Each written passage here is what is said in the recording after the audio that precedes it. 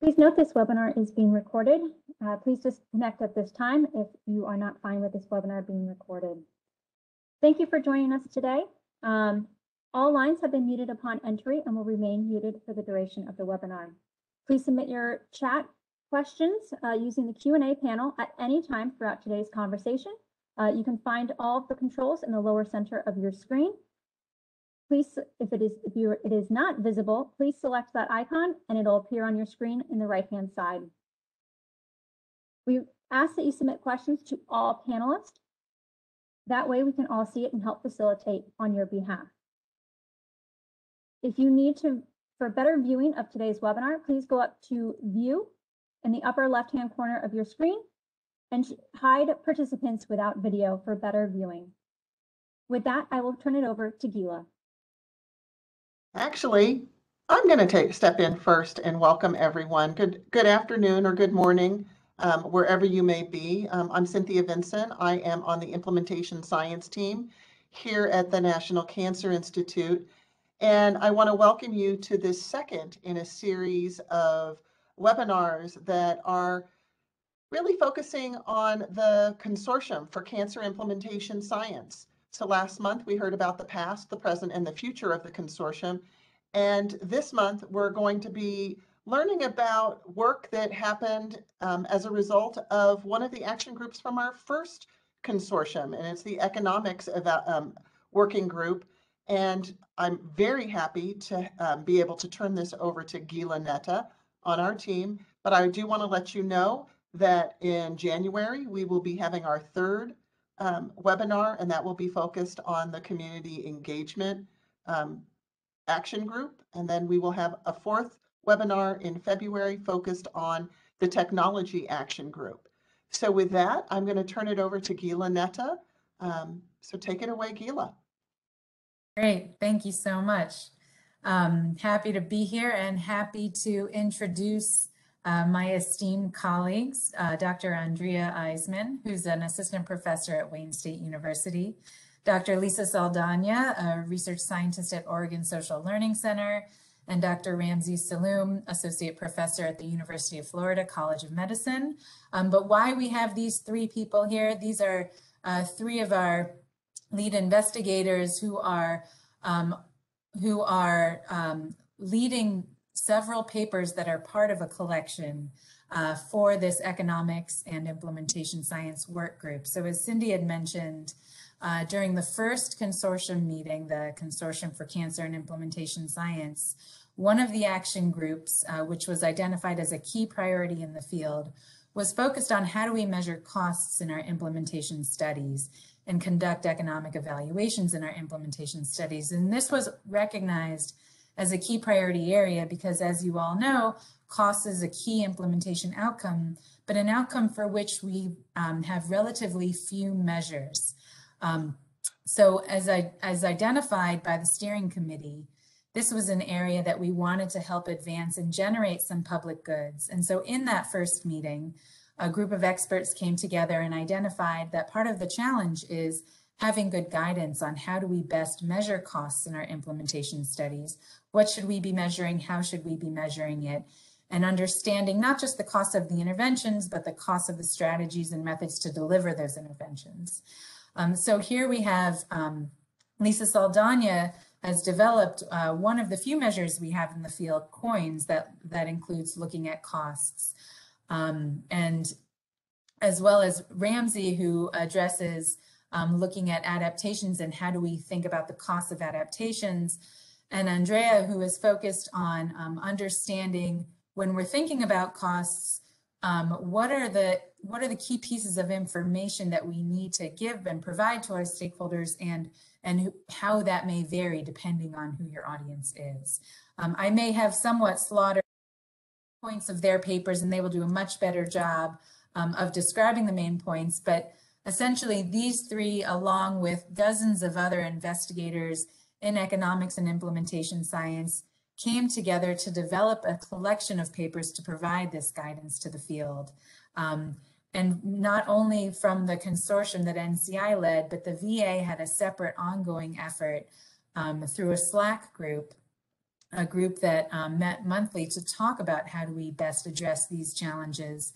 And so our two groups came together to develop this set of papers, which have recently been published. The first two have been published, are now online, and the next two should be forthcoming within the coming month or two. And we anticipate another 6 to be joining them. So if you go to the CCIS website, you can see we'll be continuing to add those papers there. And there's also a link to the collection on the Implementation Science Journal. So with that, I want to pass it on to the people who you really came to hear. So Andy, Lisa, and Ramsey can talk to you briefly. I'm hoping you all can open by just talking about what was your paper topic for this collection, why this, what were some of the major take-home points, and then we can go from there with a discussion. So, and I'll go in order of those pictured on the slides. Let's start with you, Andy, if that's okay. Great, thank you, Gila. So the paper topic that we covered was multi-level stakeholder perspectives and understanding, collecting, and applying implementation cost estimates. And why is this important? Well, we believe this topic is important because costs of implementation is really central to implementing and sustaining evidence-based programs and practices, and really ultimately achieving our public health objectives. But one of the things that we found is that costs and benefits are not distributed evenly across stakeholder groups or levels. And this could include patients, teachers, students, providers, health systems, and other organizations. And what we were exploring was, when we think about these different perspectives, to really start critically evaluating where there's synergy, so where they align, and where they diverge, because that sort of synergy and divergence can have a real world impact on decision making around our implementation efforts. Major take-home points of this paper were that implementation efforts benefit from considering multiple stakeholder perspectives. Well, this certainly is not new. In fact, the second panel on cost effectiveness in health and medicine talked about considering multiple perspectives. It's a deceptively simple statement. So one of the things that we talked about was, how do we know what perspectives to include? And the short answer is the perspective of those who will be informed by our analyses. So those decision makers and stakeholders who will be using this information for our real world implementation efforts. And another take-home point was that in order for us to move the field forward, especially around considering multiple perspectives, we would benefit from applying our implementation science, economics, as well as behavioral economics frameworks to help support this integration across these various perspectives. So where divergence exists, how these theories and frameworks can help support us in simultaneously considering multiple perspectives that will both maximize benefits and minimize costs, which is our goal in economic evaluation. I just want to acknowledge that this paper was a fantastic collaborative effort with some economists and implementation scientists, including Andrew Quambach, Mark Badavong, Laura Panettone, and Russ Glasgow. And it was really about combining different areas of expertise to think about creating new pathways, new ways to apply economic evaluation to our implementation efforts. And lastly, one of the real driving forces for me in this paper, and part of the reason I was so passionate about it was because, working with my community partners, I really see the impact of these differential costs and benefits in everyday life.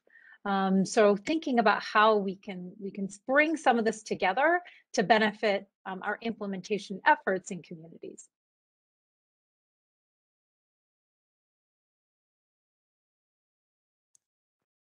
Great, thank you so much, Andy. Lisa, how about you next? Thanks, thank you. And so I'm gonna, Andy really teed me off very nicely there. So my paper is really taking a step back for folks on the call who might be familiar with coins or the cost of implementing new strategies. It's similar to a micro costing approach that we really developed out of one of the first implementation trials that was funded back in 2006. At that time, I had the privilege of bringing Mark Campbell to my team, who is an economist who continues to work with me. And that's where we developed coins, where really the point of coins was to try and determine what were the costs associated with completing different implementation activities, sometimes even implementation strategies that might be part of a full implementation approach to move interventions from the point of engaging all the way through implementing fully to competency or towards certification. And so with that, folks who are familiar with the SIC, that probably sounds familiar. And so what we do is we use the SIC activities. And then what we do is we determine what are the direct and indirect costs that are associated with completing those activities. So this is work that's been going on for the last decade or so, and various folks throughout the field have utilized the coins, which has been such a delight to see. But what we keep getting asked, and what I keep getting asked is, what do we do with these numbers after we have them? Okay, so now we've costed this and we've determined what the cost of each of these activities are, but how do we then use that to inform an actual analysis? And so for this particular paper, what I did was really focus on what I've been hearing qualitatively from a lot of the stakeholders that we work with in the field, those decision makers that Andy was just talking about. And so when we work with folks, various interventions, different types of sometimes evidence-based practices, sometimes non-evidence-based practices, but really wanting to know if we determine the cost, how is that going to impact the decisions that we make? And so there are various things. First of all, in terms of the timing of when the costs occur in the implementation process for decision makers to be able to determine when and how they're going to use their resources and their money. But then also, what does this mean in terms of what they can expect? Not so much just on a return of investment, which is something that we hear about a lot, but also in terms of what is this going to mean in terms of us being able to recoup those costs that we spent on startup, or how many clients do we need to be able to serve before we are able to start realizing some of the value of what it is that we've put forward. And so this paper really was focused on trying to give some concrete sort of pragmatic examples of how we've utilized coins data and then feed that into some really basic economic analyses and see what we can do with it from there. So the idea is really building on those traditional analyses that we use in other settings and then bringing those into the implementation science space. I had the privilege of working on this paper again with Mark Campbell, who was part of my team, and then Deb Ritzweiler. And so that really allowed us to have my perspective as an implementation scientist, but then their perspective as economists. So I look forward to talking more about that. Thanks. Great, thanks, Lisa. Ramsey, can we turn it over to you? Absolutely, and thank you, Gila. So our paper examined how economic evaluation can accommodate the influence of adaptations, whether they're planned or unplanned. And I had the privilege of working with Todd Wagner, Sarah Daniels, Amanda Midbow, Andrew Klombeck, and David Chambers on this paper. The reason why this is so important is that there's increasing recognition within healthcare settings that adaptations to either evidence-based practices or implementation strategies that enhance the delivery of these practices in response to dynamic contexts in which the programs are implemented is so important. And although adaptations either to evidence-based practices or implementation strategies are common and necessary in maximizing their health impact, there's been little attention that's been given to the economics of adaptation decisions and to the methodology and challenges in those methodologies for evaluating the economic implications of adaptations that often occur in the implementation process. And personally, I've been interested in the link between costs and program sustainability. And so I think about the dynamic sustainability framework that David Chambers and others introduced a few years ago.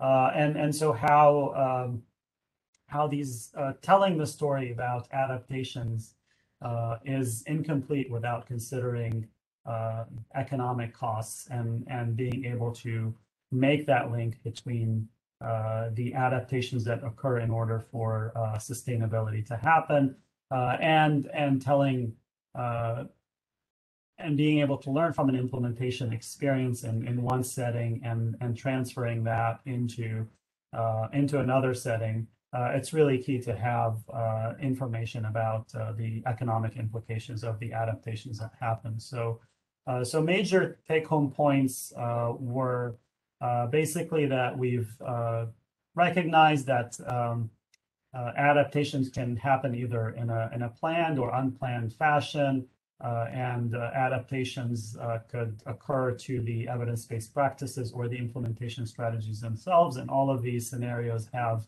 economic implications.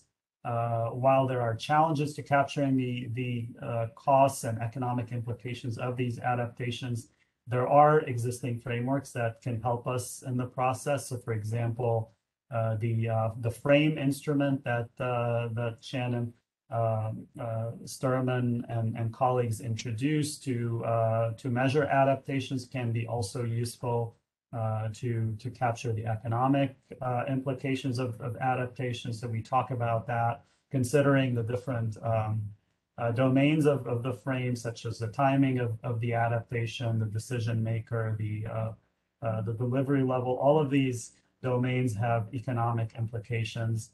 And then we get into the approaches that can be used beyond capturing the context through something like the frame, where we could use qualitative methods or mixed methods, which may be what we really need to understand around the adaptation decision is sort of the context that happened. And beyond that, we think about planned adaptations and the economic methods that allow for marginal estimates across adaptations. However, tracking downstream effects of planned adaptations may be problematic and subject to confounding. And the bigger challenge is being able to estimate the marginal costs in the case of when we have unplanned or reactive adaptations.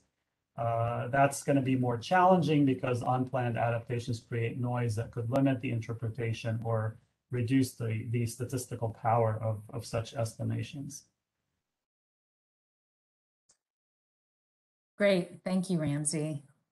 So you all sort of touched on this point a little bit, but really getting down to what I think maybe a lot of folks in the audience want to know is, what do you see as the key value of measuring implementation costs, and what exactly should we be measuring and for whom? And, you know, whoever and however you want to answer it, you can just chime in. Well, I guess I can start, and I can say in terms of the value, and then I think Andy is probably the one best to talk about the who. But the value of it, from the perspective that I see, just from talking to, again, so many different decision makers, and by that I mean a wide range of decision makers. Some are like executive directors of clinics, some are, you know, big hospital execs, but then other folks are you know, program managers over smaller programs. Some are over large programs, some are over small programs. And so really being able to identify what the resource needs are for an implementation and what it is that they will get back. And so what I mean by that is that so often when we talk to different decision makers, again, my colleague Mark Campbell and I have done a number of qualitative interviews, and we hear repeatedly from decision makers that they feel caught off guard.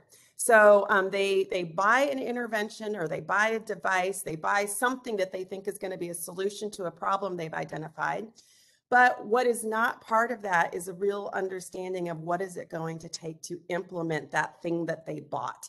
And so sometimes folks are feeling a little bit hoodwinked or a little bit like there was a bait and switch that happened. And so being able to really to inform fully what is needed and the expectations to be able to implement, personally, I feel like would help make great big advances in terms of having folks trust what it is that we are putting out there and really helping them know that when they are making that decision to implement, that they are fully prepared to be able to do so effectively. Yeah, Lisa, one of the things that you mentioned that I really appreciated was this idea of transparency. And I think that extends to when we start thinking about what we're measuring and for whom, to get at some of those surprises, as you mentioned, when organizations are moving to implement specific evidence-based interventions.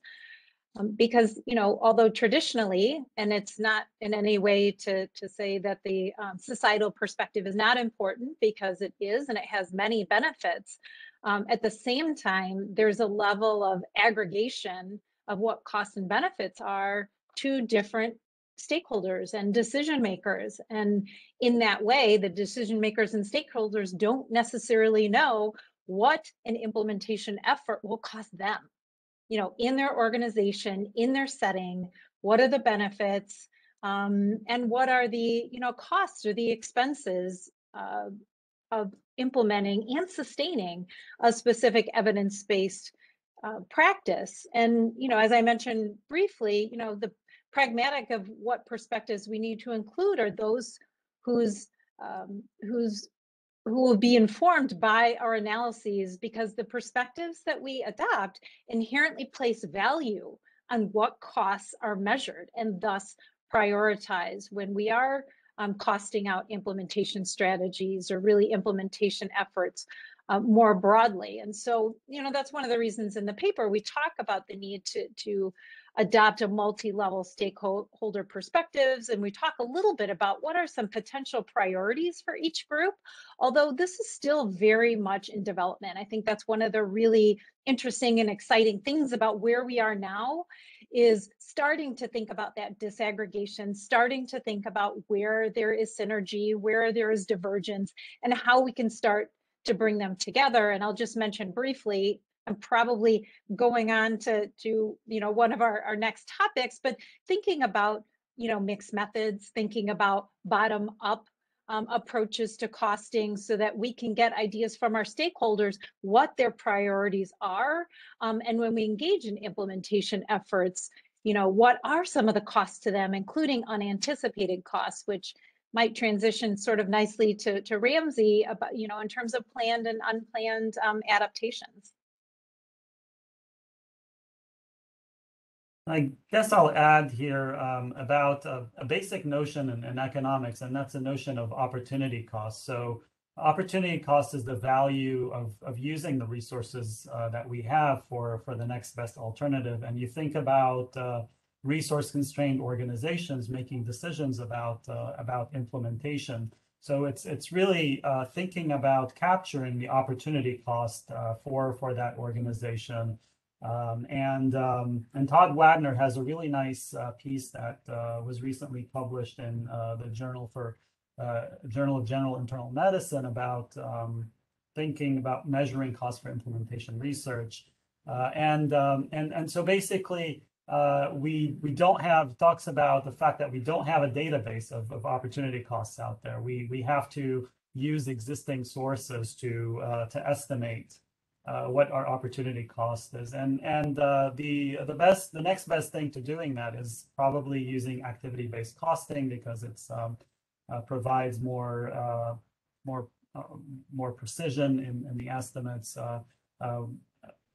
Sometimes that's not possible. We have to use claims-based measures or payments or charges that the organization has available to us as proxies, which is not which isn't going to be ideal. But going back to activity-based costing, it's might be our best alternative, because it allows us to track inputs such as labor, supplies, and space, uses accounting rules to designate to estimate healthcare systems costs of producing the care. So that's why it's sort of a good way to measure costs. And then we think about whether it's relevant to measure fixed costs and variable costs to inform the decisions that we're making.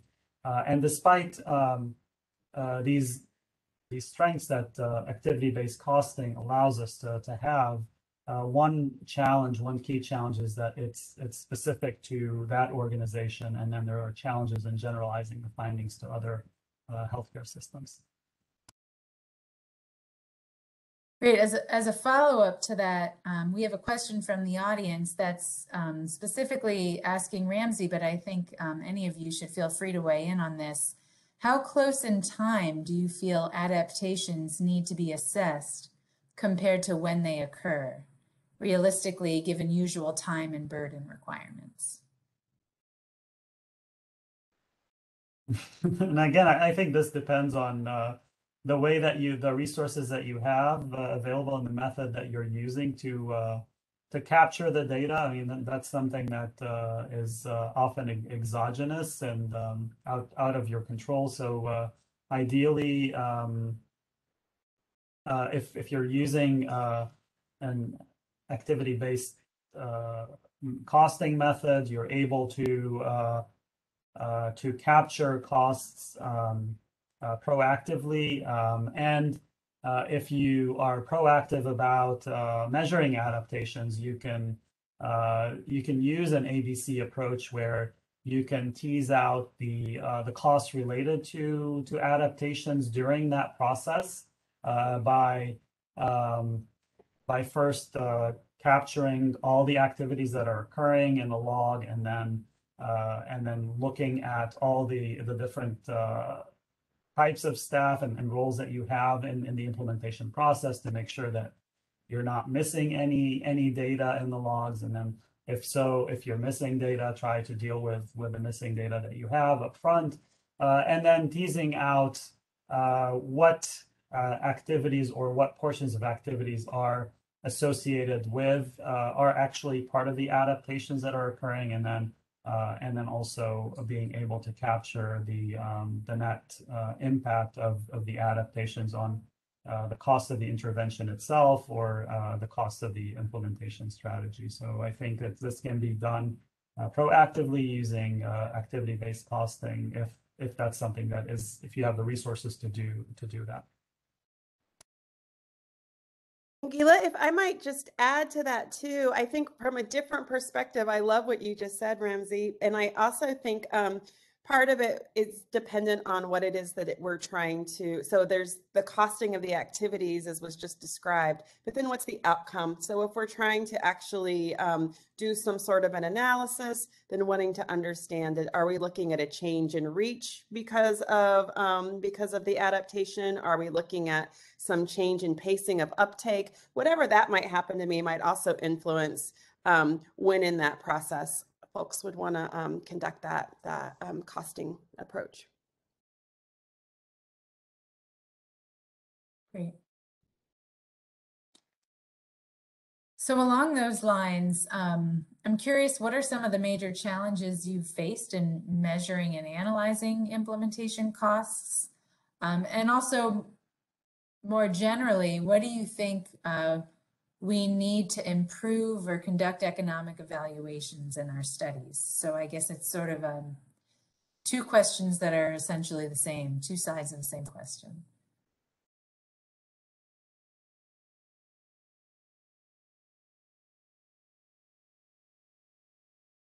So I can start. I mean, two general challenges in doing costing work, especially in implementation studies, are to identify the applicability of costs when you're measuring them, and then also the time horizon. And these are issues that are mentioned in the recommendations from the cost effectiveness panel. With respect to applicability, we're talking about whether the costs are an accurate reflection of that the healthcare system, in the healthcare system that's being studied.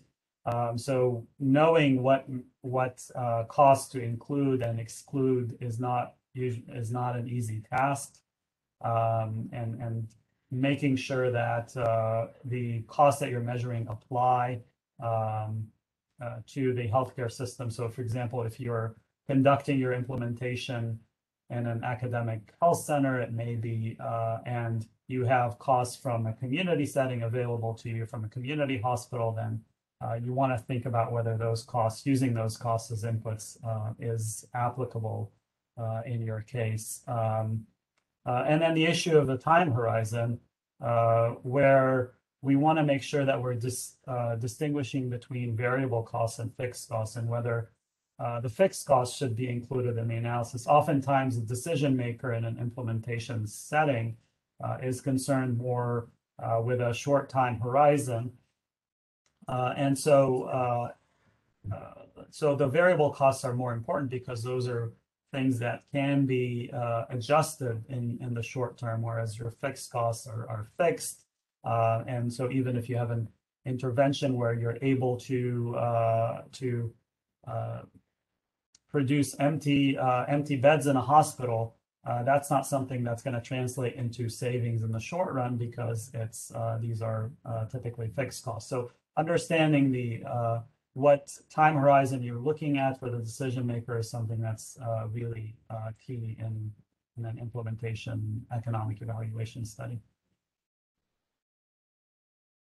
And I would say I absolutely agree with that. I also think that one of the biggest challenges is probably something that most people, if you're on this call, that you've experienced yourself, which is really disentangling the intervention from the implementation costs. And so particularly for some of our complex interventions, there are expectations that there are implementation strategies that are utilized. So for instance, maybe a coaching model or some sort of a fidelity feedback loop that is expected. Those are in fact implementation costs, but if they are already part of what the consumer is purchasing from part of the intervention, then wanting to make sure that we aren't double double costing particular activities, so that we're not overinflating the cost of implementing the intervention, but then also the exact opposite, not underestimating by assuming that some of those costs are ones that come with the intervention. And so for us, I think that that's one of the biggest challenges, and one that we hear quite often a lot from the folks that we work with, that we consult with. I'll add a couple more challenges. Ramsey had mentioned time horizon, and I work in prevention. And so often our, desired outcomes are more distal and diffuse. So, inherently that does bring some challenges when we talk about time horizons and how we're going to handle those in our analyses. And I think also from a really practical perspective, the costing that I do mostly is really an adaptation of Lisa's coins model. And when engaging in micro costing, it's potentially a burdensome task when we think about different activities. So it's really identifying, it's prioritizing and identifying those activities which are most likely to have the greatest impact on costs. There's a give and a take in terms of precision. And so when we're thinking about it, prospectively, what are those activities that are most likely to have the biggest impact on not just costs, but when we get into our comparative economic evaluation. So I think that's that balance of the burden that we're placing on our community partners for tracking their costs, but also getting sufficiently precise cost estimates in order to inform such decisions. And I think the other thing for me is thinking about balancing that societal perspective, which in many ways is important and I think is valuable in terms of demonstrating the value of our efforts, on a larger scale and compared to other health economics and economics and education, but then also retaining, an emphasis on local economic considerations that really do impact implementation on the ground. For our stakeholders. So, those are definitely, some of the challenges that I've had in engaging in this work. And if I could just add, you just made me think of something, Andy, which is that in particular, the work that my team and I have done has really focused so far in those implementation phases that are before sustainment. And so I think when we get into the sustainment phase, there are a whole other host of challenges. Again, I think all of the things that we've already talked about are present there, but then probably even more sort of challenging, robust in how they influence the decisions that we make for the directions that we're going to go with our analyses. And so I think that is just something that I anticipate is going to cause further challenge, but I also think is really, really exciting to think about how we can start costing sustainment and the activities that are associated with, I guess, different types of sustainment, right? Like we've got the sustainment that's sustained for a certain number of years, and then we have those long-term sustainers. And I suspect that the costs associated with those activities is going to vary pretty greatly. I wanted to also talk about something else that that isn't often discussed in economic evaluation, specifically in implementation, and that's the issue of efficiency. So when we take something from a controlled environment, we assume that we are operating at an efficient level, and then we go into the real world with an implementation study, and we still make the assumption that we are operating at efficiency, and that's something that often may not be true. However, this is really challenging because we can't really typically we can't observe efficiency in the measures that we collect. So there's the notion of technical efficiency, which is how a producer or an organization is converting inputs into outputs and maximizing the amount of outputs that we're getting from a given set of inputs. That's something that we usually are unable to observe in reality very well. We have the other side of efficiency is allocated efficiency, which is something that is addressed in cost effectiveness analysis, where we're looking at how whether the what we're producing in a given healthcare market is optimizing the needs of a market. So usually we're concerned about that question in a cost effectiveness analysis study, but we're assuming that we're operating at technical efficiency, and that's not usually always the case, and especially in healthcare markets, which are within an economic definition, they're not efficient, or they're not perfectly competitive. So there is room for inefficiencies in healthcare markets, and so addressing that becomes important. There are ways to try to measure efficiency using data and development analysis, stochastic frontier analysis methods that would be interesting to see more studies within implementation science using such approaches. Yeah, and then that also makes me think, Ramsey, so this is really interesting to me, because when I think about efficiency, I think about efficiency for whom? And then, so again, sort of to Andy's point, but then figuring out, so one of the things that we've been able to do with the COINS work is be able to look at, so what are the person hours required to complete a task versus what are the dollars associated with completing that? And so when it comes to this idea of efficiency, I feel like there might be, not always, but there might be some opportunities where there are trade-offs, and that allows different implementers to make some decisions about, do we want to be more efficient with our time versus are we going to be more efficient with our money? And obviously the best is when those two things can happen together, but we all know the messiness of implementation work, and that's very oftentimes is not the case. And so I really appreciate that perspective that you've just provided in terms of efficiency, but then I would also challenge us to think about who is it that we're talking about, and what part of that implementation process are we talking about, and being open to the idea that what might be efficient for one part of the process is not going to be the decision that we would make for efficiency for another part of the process. Great points. We do have some more questions from the audience. So next question, what are the panelists' thoughts on using economic versus accounting costs for costing implementation studies? I think by that they probably mean costing implementation strategies is my guess.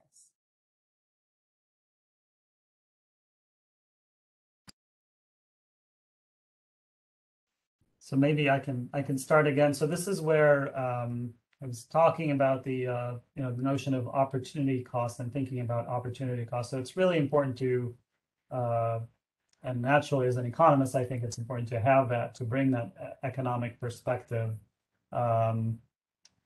versus thinking about anytime we're presented with a costing study, we're naturally inclined to think about taking an accounting approach and trying to capture all the costs that that we see in front of us. However, sometimes it's some of these costs may not be relevant to that are readily available, may not be relevant to the decision maker. So thinking about certain fixed costs for decision makers who are concerned with the short run, for example, the cost of the space that we're operating in may not be necessarily something that's relevant to the decision, because that space is already already there and is not going to change in the short run. So that's an example of an accounting cost that may not be relevant to an economic decision.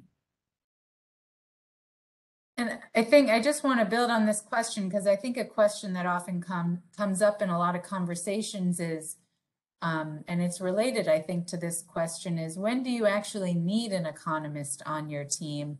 What's the degree of economic training you need for doing this type of analyses in our studies?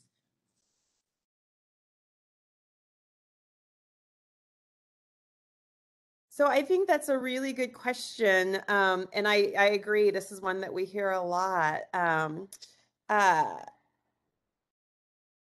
Maya Barnett wrote a paper that that focused a little bit on this topic in terms of being able to really understand the difference between different types of economists and when to bring different economists in, and how to sort of do that team science amongst different interdisciplinary investigators, economists being one of them.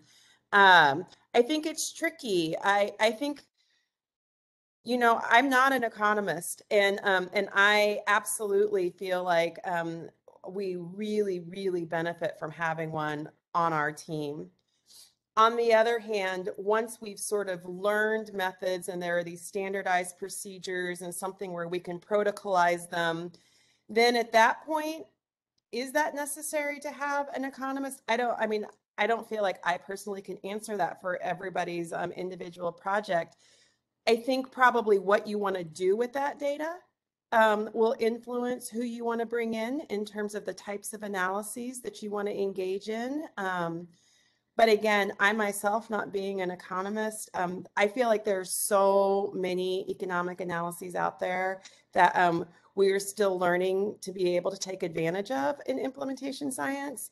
And so I also definitely would not want to dissuade us from bringing in the card-carrying economists when we can. So.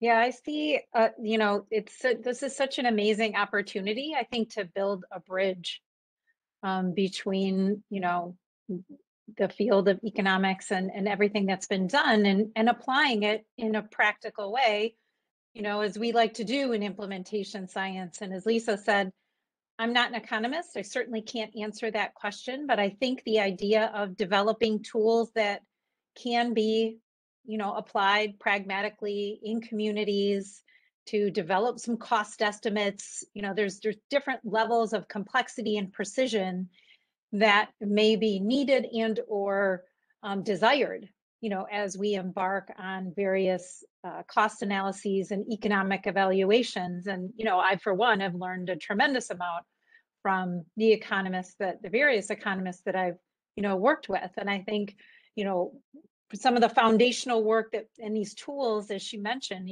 protocolizing, standardizing, that we can begin to develop so that, when we do work with our economist colleagues and we are in need of more complex analyses, that's where their expertise can really be utilized in helping us develop, some of these tools so that they can be used across disciplines.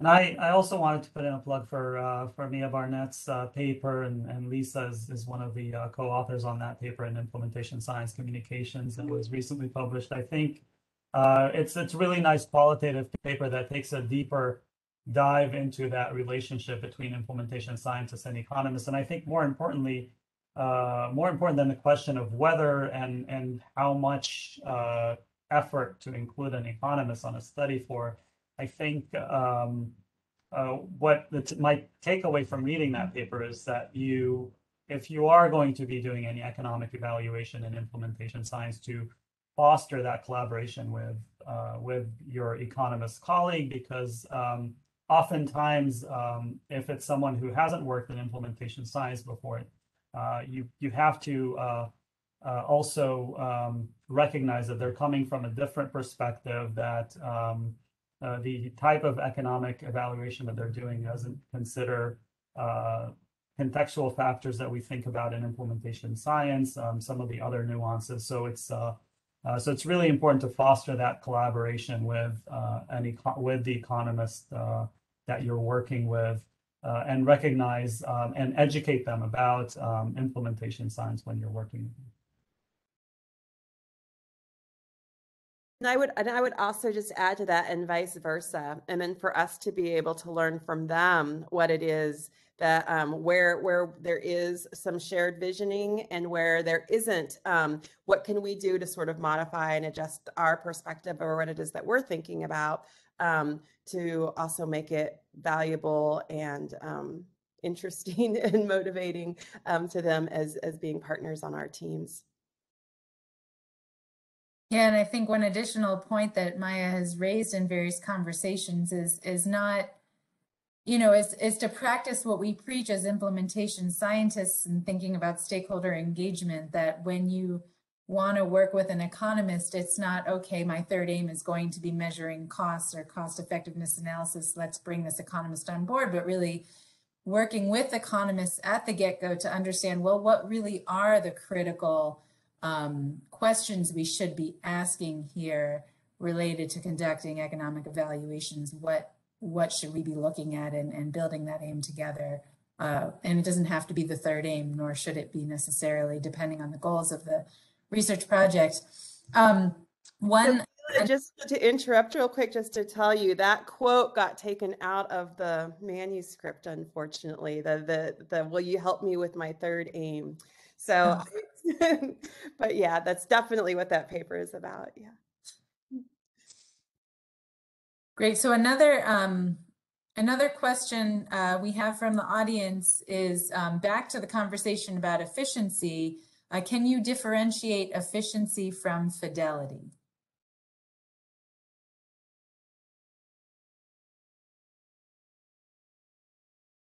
And I think, and that's, I think that's probably just for the, I'm guessing this is a question from somebody without economics training.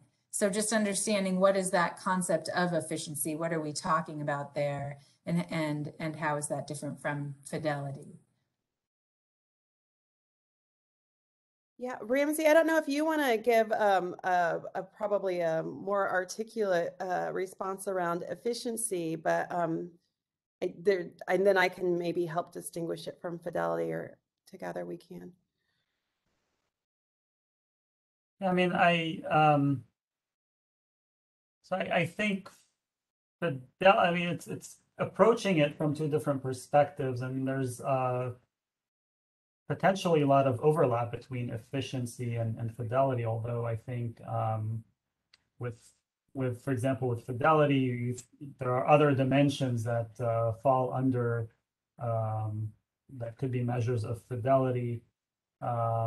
besides what we observe in the production function. So efficiency is really, I'm referring specifically to technical efficiency. We're thinking about the production function itself. Are we maximizing the amount of outputs produced given a constrained amount of inputs that we have available? And fidelity is, I think, is broader. I see it as broader than that. Fidelity starts with the exploration and planning phases of implementation. It's part of it is how well the implementers and perhaps the staff are trained to deliver the intervention, and so that could influence, again, this could influence efficiency if we don't have staff who are well trained to deliver the intervention. So that they are very closely tied, but I think fidelity is sort of broad. It includes other outcomes within it, and efficiency is focused narrowly on the output that's produced relative to inputs. Yeah, I agree. And I would just say that also with fidelity, obviously we're looking at doing the thing, so the adherent side of things, so making sure that we're checking all the boxes, but then that we're doing those boxes well. And so those activities, we want to make sure that we're doing them competently in order to be able to say that we're doing it with fidelity. Of course, high fidelity would be being able to do those things efficiently. However, high fidelity also might mean recognizing the environment, the context, the situation that you're trying to implement in, and pivoting to what might appear to be a less efficient strategy at a different point in time throughout the process, depending on sort of what is coming at you in that implementation. And so similar to Ramsey's point, I do think that they are interrelated, but I also think that what you're looking at, sort of the lens through which you're sort of making your decisions on how you're going to proceed in that implementation process might be different if you're considering efficiency versus going for strong high fidelity.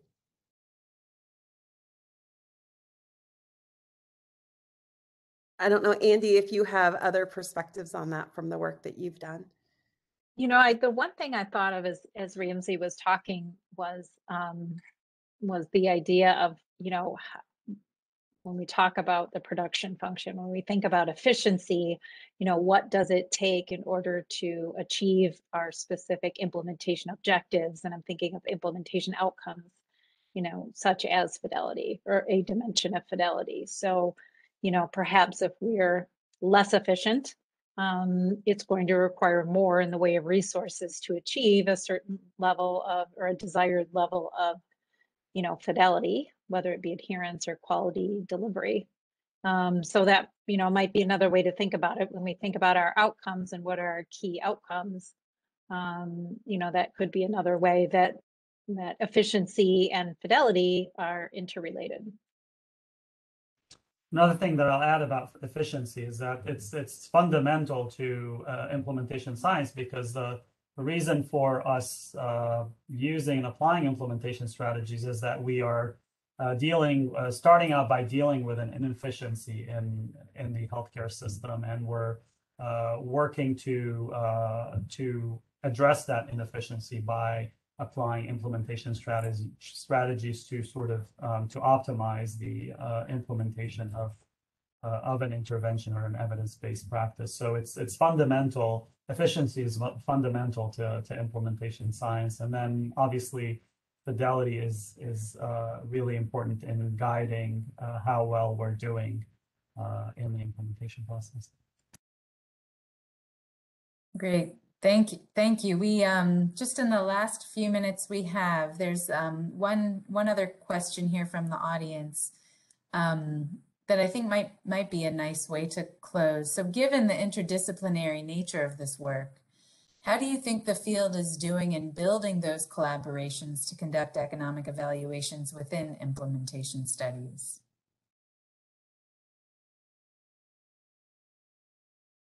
So I'll just say I believe that this collection of papers and the work group really reflects some of that collaboration, some of that interdisciplinary and teamwork, bringing all of these different varying concepts together.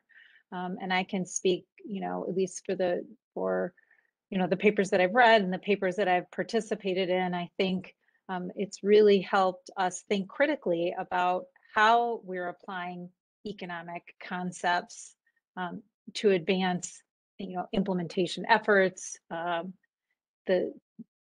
determining the value for our implementation efforts, and really, making the business case, for example, for implementation strategies.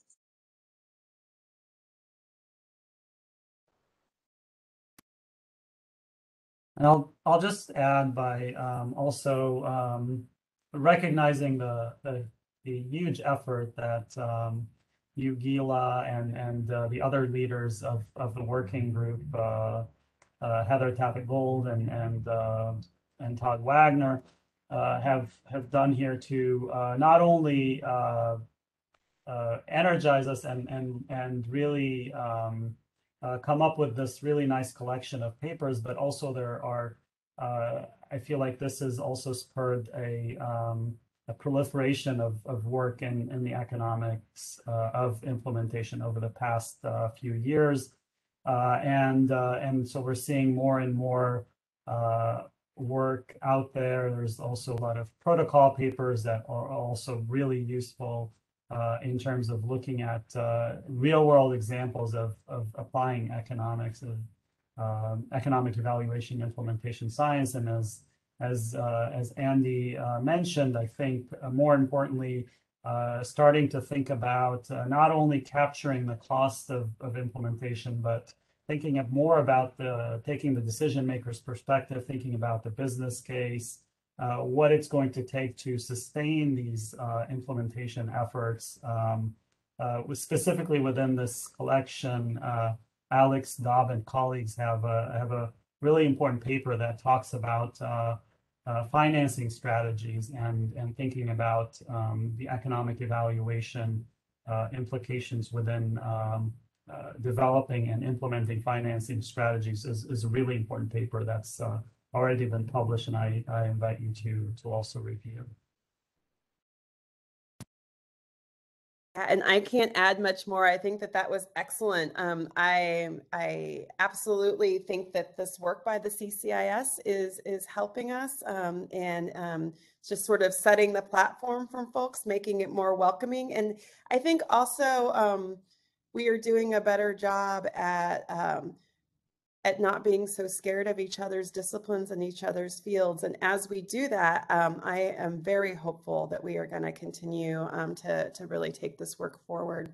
But I really thank you. I think NCI and you guys for putting this together. I think this is an excellent step forward. Well, that's a great way to close, Lisa. And thank you so much, Andy and Ramsey and Lisa, for joining us today. I did put a link in the chat to the collection that also includes the paper that Ramsey alluded to by Alex Dobb, as well as Andy's paper. So encourage folks to look there. And yeah, I thank you again so much for this conversation. And if you all have follow-up questions, feel free to reach out. And if you're interested in joining the group, they meet monthly and are continuing to explore relevant topics. So great to see everyone, and happy holidays to everybody as you're entering the continued holiday seasons. Thank you, everyone. You can please disconnect at this time.